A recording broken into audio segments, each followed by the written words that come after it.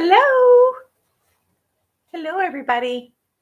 It's Becky here at Aunt Beck's Creations, and I thought I'd come on and do a what's in my bag or what followed me home from Joann's.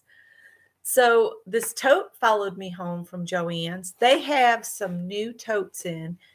These cost you about $1.99 shopping bag. It's a reusable shopping bag, basically. And I saw this one, and of course it had to come home with me. It says, home is where your cat is. It should say cats. I might have to put S here. So let's see what's in my bag. I'll set it down here and we'll pull things up. Excuse the mess in the background. Let's pull you closer here. There we go.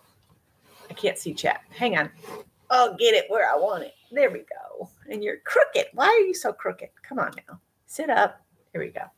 Well, anyway, what's in this bag? Well, let's see. We'll start with some patterns I picked up at Joann's. They were, I think, 99 cents or $1.99. I don't remember. But anyhow, I got this one, Simplicity. It says R11321. Hi, Brenda. But the actual pattern number, if you go and look it up, is S9469. And it's a blouse pattern with kind of a bohemian flair with the puffy sleeves and the keyhole. I always go for things with V-necks because it's slimming. So I got that pattern. And I think Dory picked this up too at D and Dory. They showed their pattern haul this morning. And then they were saying quick sew is going away. So if you want a quick sew pattern, you need to find it on sale and see if they still have it. You won't be able to get them. But I picked up this neat bag pattern. I'm hoping I didn't already buy this, but if I did, I can give one away. But I just love the little square box type totes there. So that's why I picked that one up. Again, these were all on sale. And then they've gotten to where they were doing quick sew, just the craft patterns. But I did find this in the drawer. It's quick sew 3871. And oh, I'm sorry. This was on the rack R10826. And the quick sew rack at Joann's was almost empty. Let me see if it shows. It's quick sew 4368. If you want to look for that number, 4368 for this one. And this one's 3871. Just a basic, quick slip-on sundress. This is my go-to uniform of the summer here in South Carolina. So I will be making some of those very soon.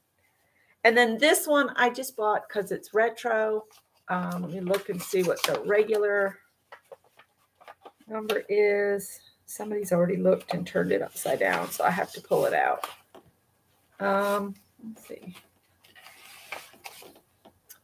Simplicity 9464. It's a 1940s pattern, a re-release type situation, but I thought it was really cute. I love this neckline here.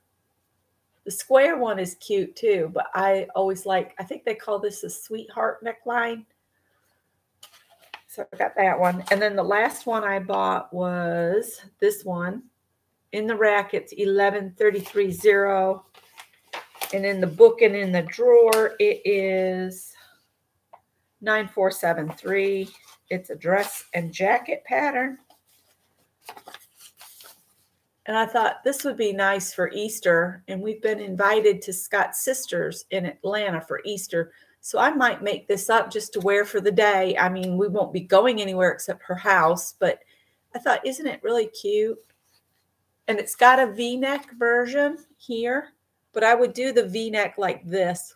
So it's sleeveless and then just make the little jacket to match. That way I can take the jacket off if I get too hot. Hi, Pam. Just showing I only got 5 patterns this time at Joann's. I really didn't go in there to get patterns. I didn't. I went in there to get some novelty print while it was 40% off over the weekend because I want to, I don't know if you can see, I've got a plastic cover on my serger, and I have a cover for my machine as well, but I sewed a cover for it using Closet Core's serger and sewing machine cover pattern. And let me grab that real quick. Hello, Mr. Cole.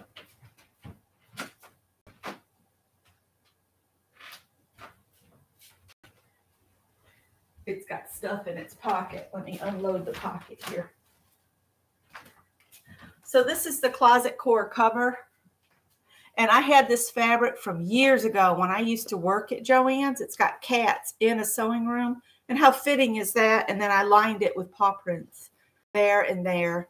And it just fits on your machine so easy. And I just custom fit mine to fit my old machine. And I put the pocket toward the back. So if I put something in the pocket, the table kind of holds it up. But I wanted a fabric cover for my serger there.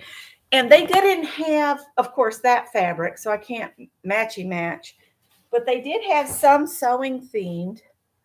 And this is the one I got. It's hard to see here because I got the curtains open. But this is a really light yellow. But isn't it an awesome selection of sewing things? And hi, Joyce. I'm going to go in my stash and I'm going to see if I've got just a little teeny, what do they call them? The little floral prints. And I'm going to use those as my liner. I want flowers on the inside. And I like to line these. I know you don't have to, but I like to cover all those seams. I guess I could cover them with bias binding, but I can fully line it just as easy. So I'm going to fully line this, a ditzy print. That's what I'm thinking. A floral ditzy and a small yellow flower to line this. And I probably won't put the pocket on the serger cover. It'll probably just be the cover. But I got a yard of this one because they were 40% off. And then you guys that know me from being on this channel, you know I'm kind of a nut over gnomes. So in the novelty, they had this. And I'm going to make myself a summer top. I know it's goofy, but if I make like a bib overall, I wear mostly shorter dresses with shorts underneath. That's my go-to costume. But this would be cute if I make that denim skirt. I don't have the pattern handy or I'd show you. It's like bib overalls, but it's a skirt. And I got that fabric from Fabric Mart not long ago that's in the denim. And I thought make a simple sleeveless shirt or maybe short sleeves. I'm not one for long sleeves. I just don't like things on my forearms. If I have a shirt that's long, it's shoved up short all the time. So let me grab that denim because I think I know where that is.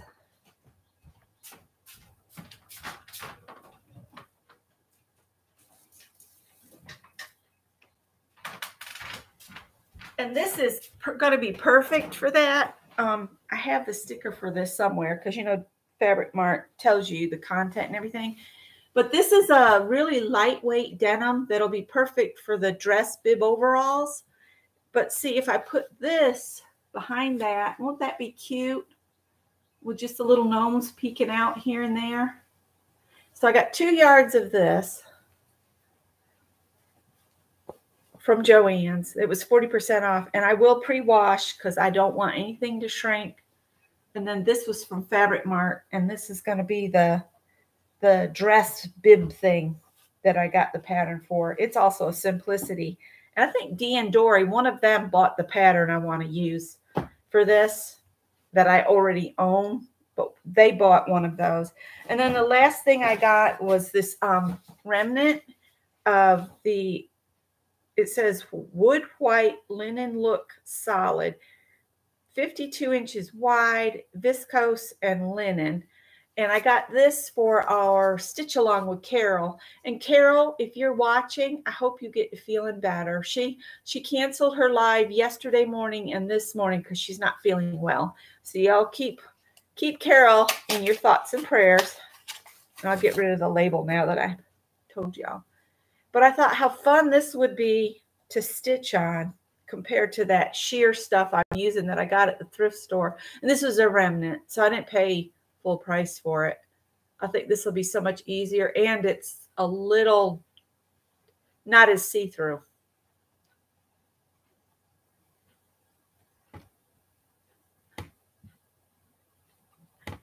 I know, Pam. I see Pam likes to make bibs too. I just like something that I can slip on and go. I don't want to fuss with it. And I will pre-wash this, even though it's for hand stitching anyway. I also want to do a quick thank you to Journey. Journey sent me some things off my, hang on, I'm going to put these, so I remember that these need to be pre-washed. I'm going to put them back in my new bag that says home is where your cat is.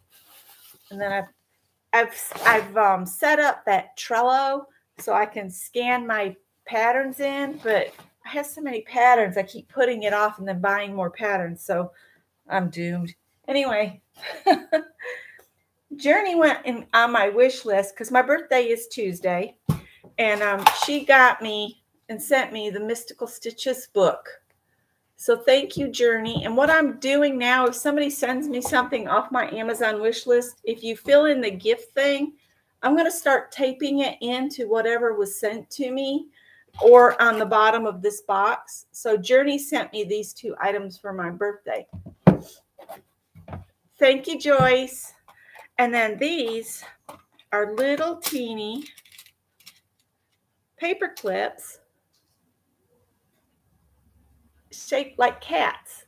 Aren't they cute? And what was funny is Anne says, wait, I have some of those. She had the dogs. So I thought that was funny. So those are the little paper clips and the book. So thank you very much, Journey. Scott also got me the variety pack of applicators for the pan pastels. So now I will probably start doing some videos on using pan pastels and getting used to using them. I've never used them that much. I've had a couple sets for a couple years, been waiting on the applicators. So now I have the applicators. And Scott also got me some new watercolor brushes. So, which I might share some with my mom if I go up to visit and take her some supplies. So we'll see how that goes.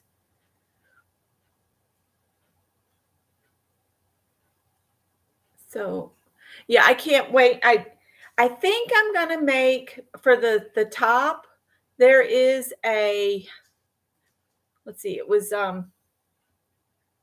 Michelle at Sewing Bunny did a top maybe a year or so ago, and I had bought the pattern because of her blouse, and now I can't remember the name of the designer, but the designer has a channel of her own, and it's kind of retro. Oh, what is her name? She does kind of retro 50s stuff where the collared shirts that kind of fit in at the waist, and then she'll do she has a video on the picnic skirt and tells you how to draw up your own pattern to make a picnic skirt. Oh, I can't remember her name.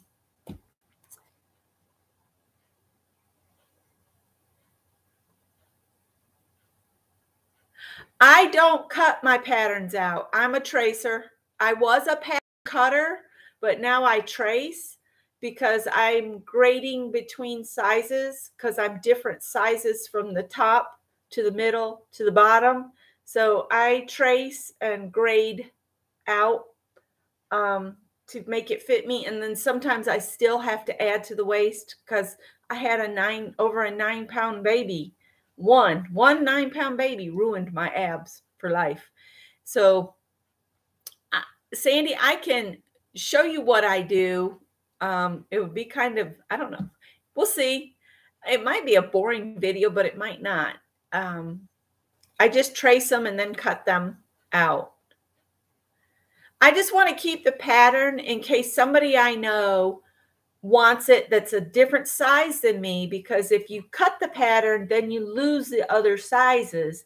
And, you know, unless you have bought a bunch of duplicates, then you're basically cutting away money. So, and Pam's a tracer too. I just would rather take the time to trace it out and keep my pattern pristine. Also, if you make it and it's something you don't want, you decided it's not for you, you could sell the pattern to somebody else and it's pristine. So if they're a pattern cutter, they don't have to worry that I've already cut some of the pieces. I hope that makes sense. And everybody needs to understand that everybody's body's different, and the pattern companies are creating the patterns for their size ranges, and everybody's body is different. So most of the time, the pattern is not going to fit you straight out of the envelope. You're going to have to make some changes to make it fit your body, because everybody's body's been through different things. I had one big baby. Somebody else might have had 6 average size babies. So, you know, or an injury or something that could have caused a change in the shape of your body. Some people, as they age, they get that rounding it up here. That's something I need to start keeping an eye out, because you know how I get pain in my neck sometimes. I'm wondering if I have my spine is changing there. So I need to double check and see if I'm going to need to make that adjustment. Now, as far as doing adjustments and things, I am just learning as I go. And I don't necessarily follow the rules of how to make changes. I just keep making changes until I find what works for me. There are books. I have a couple of them. Sewing with Nancy. She has some great fitting, pattern fitting things. She shows you how to, I think it's in her pattern fitting finesse book. She'll show you how to make the changes on your pattern by doing some pivoting things to make the pattern fit you better. And I would highly recommend her books, and you can get those used really cheap. So Sewing with Nancy's Pattern Finesse. If you look that up on Amazon and then click on used books, you'll find it inexpensively, and it would help you a lot. Yeah, they're guidelines. Hi, Beth. I don't know about y'all, but man, it's hot here today. I got the windows open and the house is open. Humidity's up too. And the carpenter bees are out. They've all come out. So every time we go outside, they come up in front of our face, go, "Are you rotten wood? Do I need to get and chew on you?" And they're checking our house out. This needs to be the year we finish painting so that these bees will go away. Yes, and there are YouTube videos with Nancy. She has passed away, for anybody that didn't already know that. But her videos are still out there. And I love Sewing with Nancy. Some people don't like her. I don't know why, but I thought she had a lot of good information. I did buy another book. Here, let me show you. These are where my sewing books are.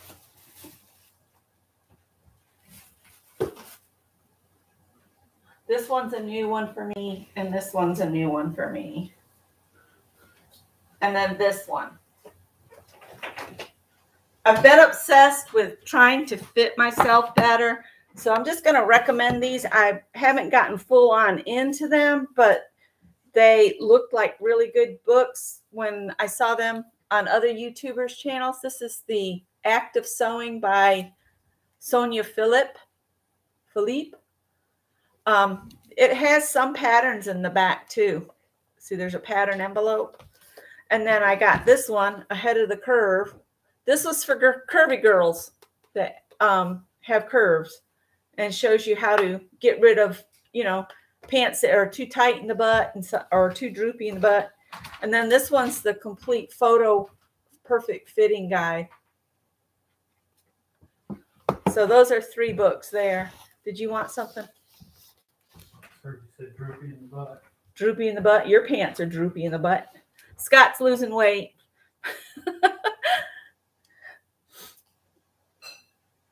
So anyway, I'll list these books in my description box. I don't want to stay on long. I just really wanted to just share what I'd picked up at Joann's. Hi, Christopher. That